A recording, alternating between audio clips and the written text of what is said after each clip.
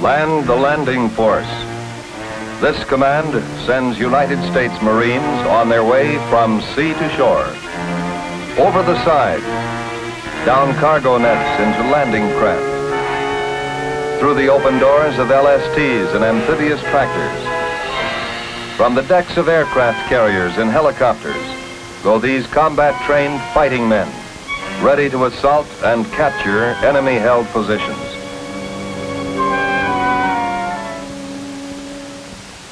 And this has been the historic mission of the United States Marine Corps since the earliest days of our republic, when, in 1776, at New Providence Island, Captain Samuel Nicholas, the first Marine officer, led Continental Marines in an early amphibious operation. From the British, the Marines captured guns and ammunition badly needed by our 13 colonies. This Marine expedition was one of our most successful American naval operations during the Revolution. In 1800, the seizing of American ships by warring French and British demanded action. At Puerto Plata, Santo Domingo, the Marine detachment from the Constitution boarded the captured English ship Sandwich under the guns of the French fort, stormed the fort, spiked its guns, and sailed Sandwich out of the harbor in a brilliant hit-and-run operation. In 1846, during the war with Mexico, the Navy's principal mission was to close the Mexican ports. Using Marines in the landing force, they quickly seized Frontera and moved the expeditionary force in towed sloops and barges up the Tabasco River. The landing force was put ashore and marched into San Juan Bautista, where they met no resistance. Tampico and Panuco were seized by the Marines within a few days, leaving the way open for the assault on Veracruz. Key factors, such as forces, equipment, and supply, were planned in a coordinated amphibious operation by General Winfield Scott and Commodore David Connor. Transport vessels were convoyed to anchorage at Anton Lizardo, where the 1st Division, including Marines, was transferred to these vessels and to naval ships Raritan and Princeton. These ships, towing empty surf boats, especially provided for the landing, moved to a position southeast of Veracruz, where they anchored. The Marines in the assault force entered the surf boats and rendezvoused in the lee of Princeton until 5 gunboats and 2 small steamers formed in line along the beach. With their bombardment supporting the landing, the surf boats were rowed ashore, landing at sunset.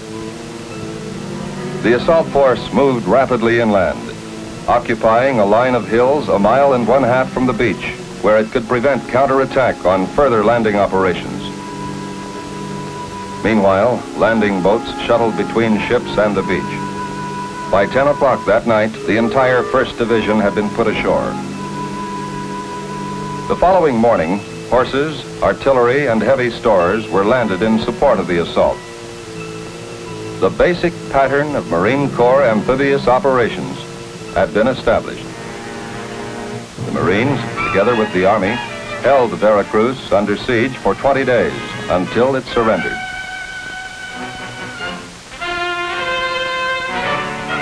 In 1861, at the opening of the Civil War, Fort Clark and Fort Hatteras at Hatteras Inlet, North Carolina, kept Confederate supply lines open to Europe.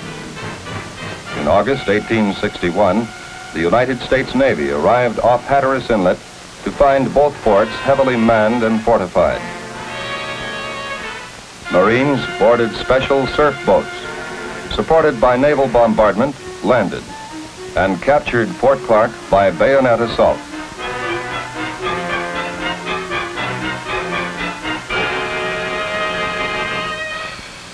Three days later, the Marines stormed and captured Fort Hatteras.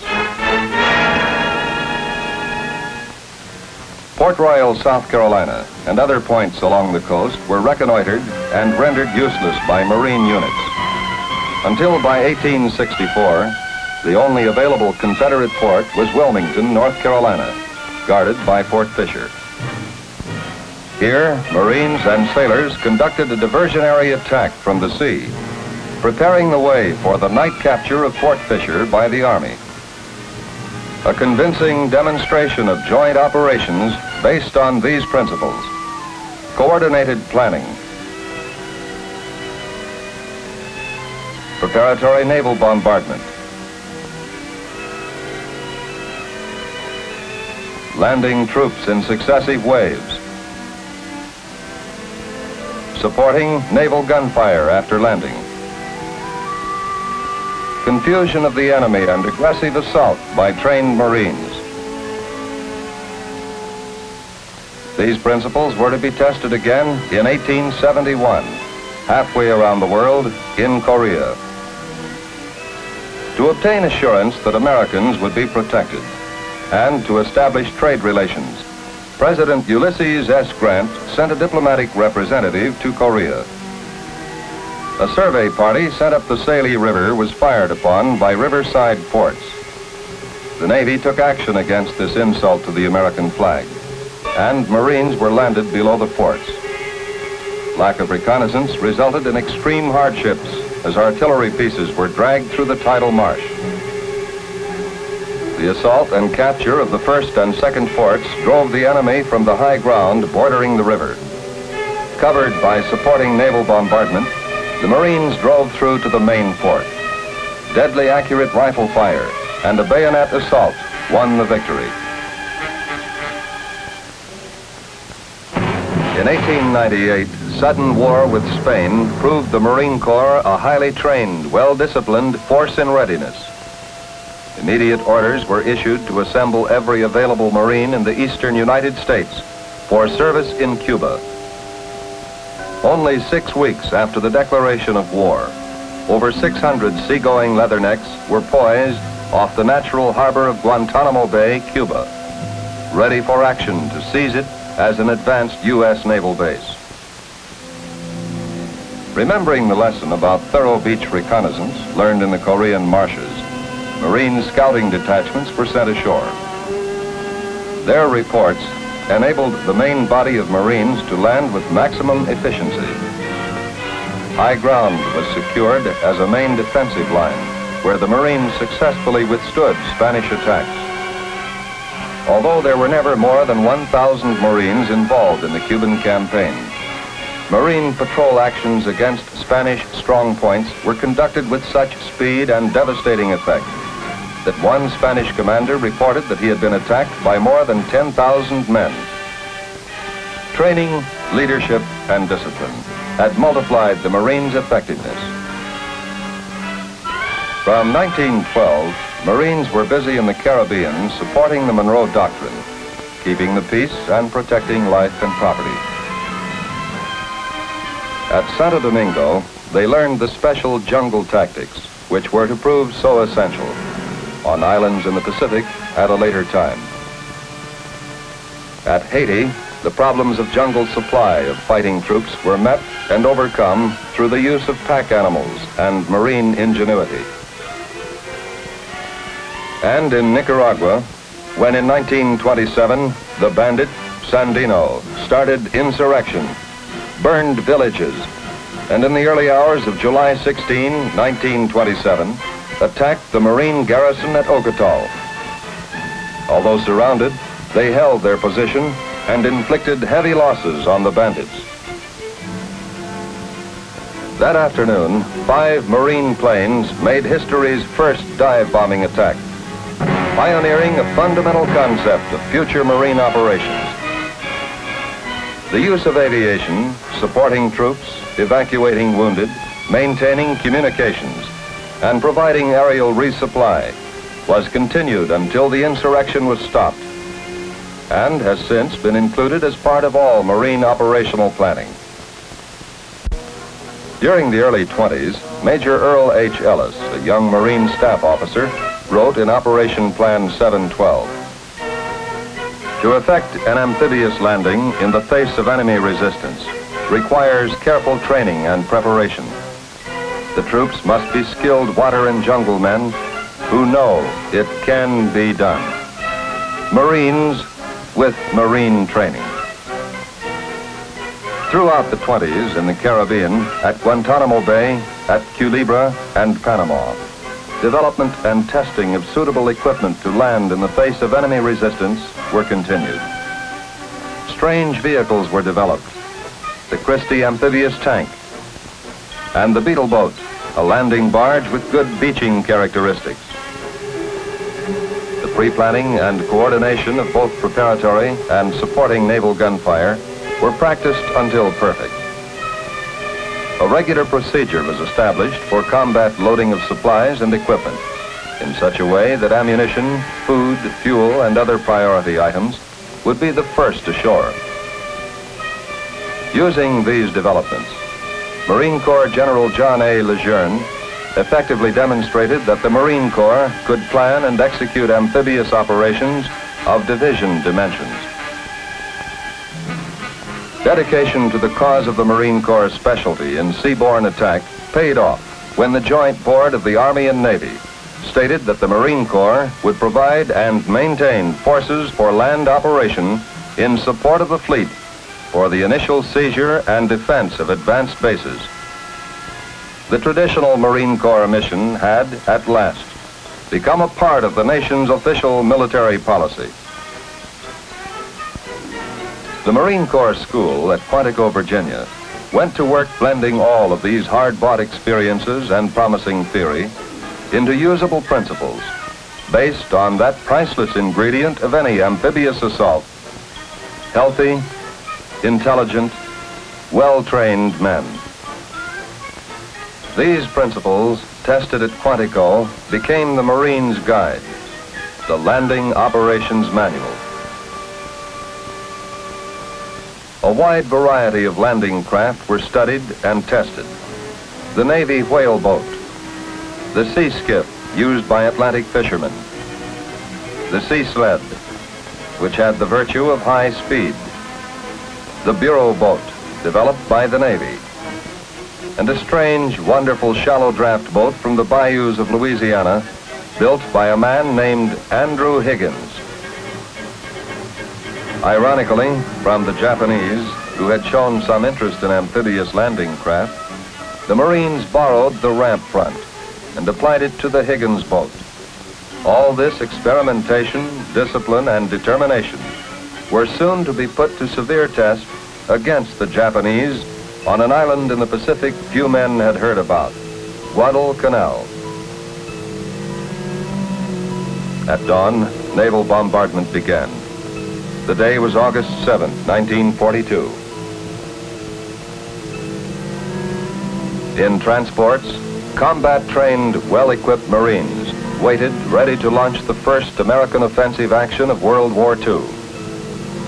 Then, as they had done over and over again in training, down the sides on cargo nets into landing craft, and on to rendezvous areas. There they circled, waiting for the order to head for the line of departure. General Alexander A. Vandegrift, commanding the Marine Force, had set H hour for exactly 9:10 a.m.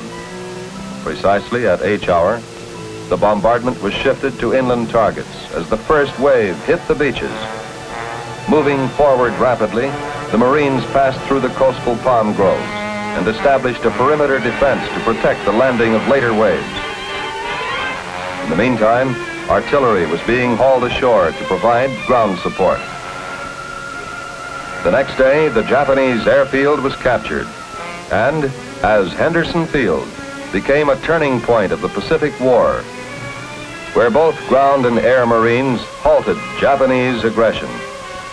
The first Marine amphibious assault of the 20th century had achieved its mission. This mission was repeated on other beaches throughout the Pacific: New Georgia, Macon, Bougainville, then Tarawa, where the amphibious tractor, the product of Marine Corps planning, helped make it possible for the Marines to cross coral reefs in the face of fierce enemy fire and turn disaster into victory. Each island became a step closer to Tokyo, Cape Gloucester, Roy Namur, Saipan, Guam, and Tinian. The assault of Tinian, 3 miles southwest of Saipan, was the classic amphibious operation of all time, perfectly planned and executed. The Japanese on Tinian strengthened their defense against the landing, which obviously had to be made on the beaches at Tinian town. But the Marines did not intend to do the obvious. Both ground and aerial reconnaissance revealed that there were 2 beaches at the extreme northern end of the island, which were relatively undefended. One beach 60 yards wide, the other 160 yards wide. The Japanese commander, believing these beaches impossible for amphibious landing, strengthened his defenses in the south, while the Marines made careful plans to land in the north. To capitalize on this Japanese miscalculation, American bombardment was concentrated on the Tinian town area for several days. Naval bombardment and Navy and Marine Corps airstrikes ranged the length of Tinian, reducing enemy strong points. Napalm incendiary bombs were first introduced in these air attacks. These waves of fire were a new and terrifying weapon. 155 millimeter and 105 millimeter artillery pieces were positioned along the southern beaches of Saipan to provide covering fire for the assault. Lighter artillery pieces and anti-tank guns were loaded into amphibious vehicles to be moved from Saipan across the 3-mile channel to Tinian. The assault troops of the 4th Marine Division boarded LSTs and entered amphibious tractors deep in the holds of these ships while en route to the northern beaches of Tinian.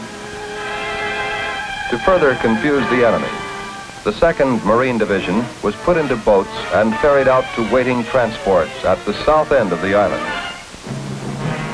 These transports were to appear off Tinian town just before the actual landing at the north end of the island. Landing craft were to be loaded with troops and begin a fake run to the beach. This activity would cause the Japanese commander to commit his mobile reserve to the southern beaches. Meanwhile, the assault forces prepared to land on the northern beaches at 7:45 on the morning of July 24, 1944. When the order was given to land the landing force, everyone did his job and knew that the man beside him would do his.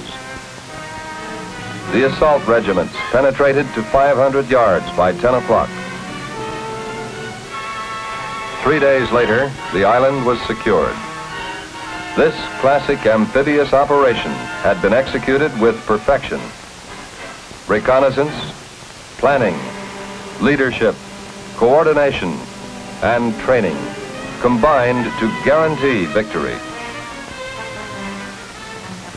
As the Navy and Marines went forward to Peleliu, the Marine concept of close air support of ground troops took on a new meaning. The 1st Marine Division held an airfield, but the Japanese held the far end.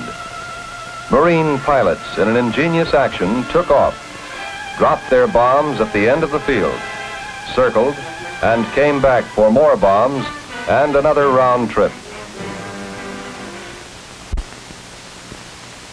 Then there was Iwo Jima, where, as Admiral Nimitz said, uncommon valor was a common virtue. Then on to Okinawa, and victory in the Pacific. Congress, recognizing the need for a strengthened and more clearly defined defense structure after World War II, passed the National Security Act of 1947, which specifically gave the United States Marine Corps responsibility for amphibious doctrine and development for all armed forces, in addition to its customary role of a striking force in readiness. The Marine Corps met the challenge with a vigorous program of amphibious exercises to test improved weapons, like the recoilless rifle. They developed lightweight body armor. They tested the capabilities of new supporting equipment, such as mobile cranes, tramways, and boat recovery equipment. And at the center of all Marine Corps development, Quantico, Virginia, they began experiments with the helicopter, a possible way to lift men and equipment beyond enemy positions, adding a new dimension to amphibious assault. This advanced marine thinking, planning, and training soon had a proving ground when in 1950, communist North Koreans attacked South Korea. The United States moved to support the United Nations in resisting aggression. And Marines, including the thousands in the Marine Corps Reserve, always ready to move, were among the first to go. To ease the pressure on the Pusan perimeter, Supreme Allied Commander in Korea, General Douglas MacArthur, decided to assault the enemy's flank at Incheon. This difficult task was given to General O.P. Smith, commanding the 1st Marine Division. The hazards of the Incheon landing were formidable. Geography was against the Marines.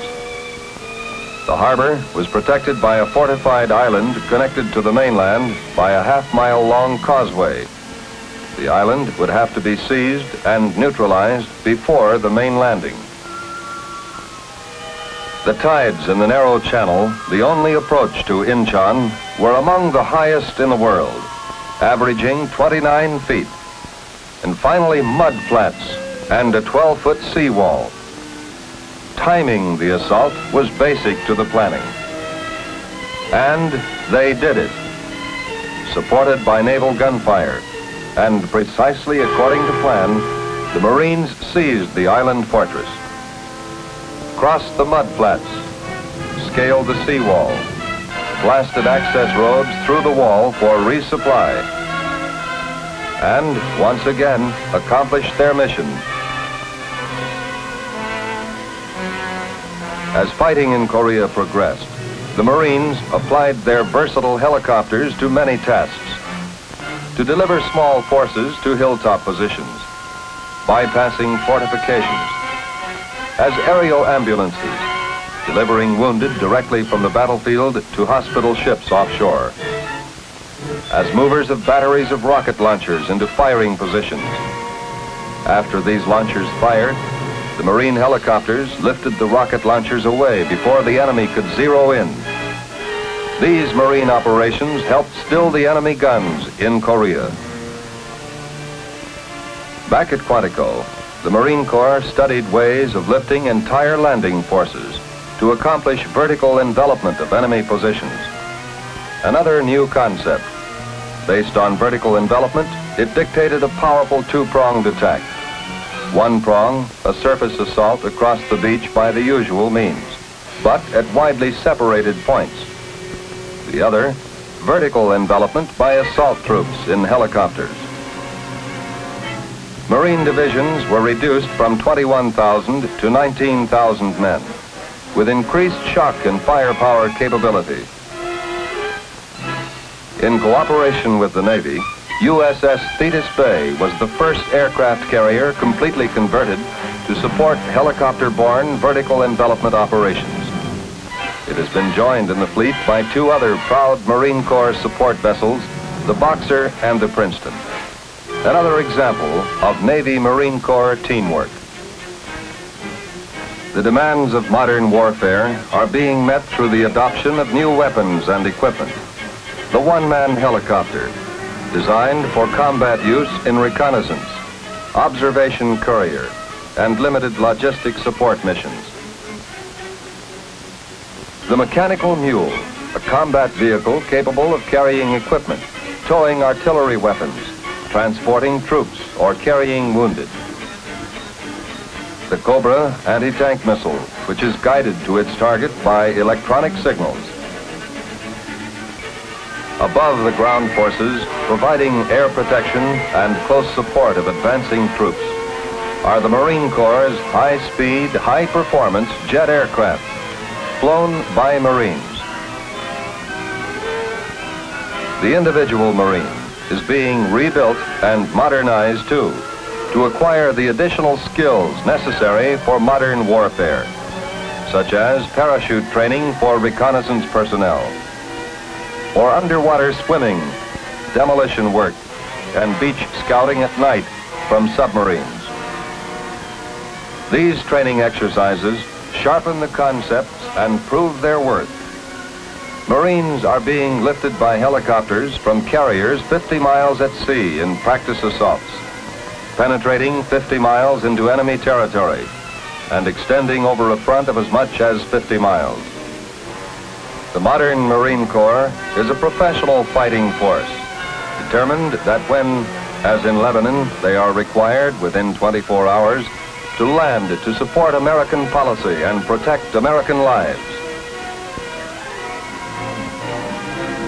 When anywhere in the world the command is given, land the landing force, the United States Marines will obey and soon report, the Marines have landed and the situation is well in hand.